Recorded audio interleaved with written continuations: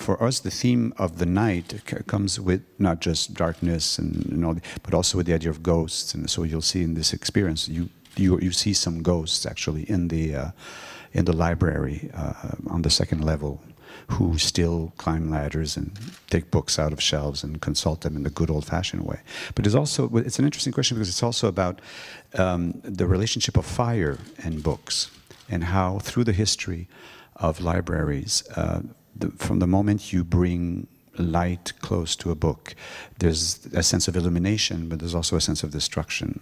And in the history of burning books and all that, that's also part of the theme. So the night comes with the idea of fire, that you need fire to see at night, and what the kind of conflict or illumination that causes with the presence of books. And it's a very poetic approach, even though there's a lot of philosophy and there's an intellectual discourse that holds the whole thing together.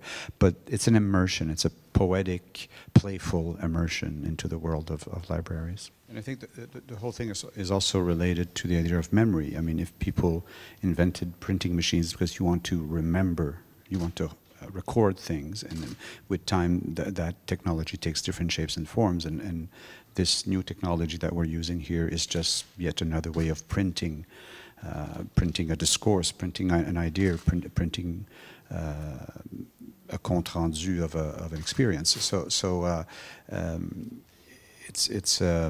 it's all linked to this idea of trying to remember, and how do you remember, and what does that imply?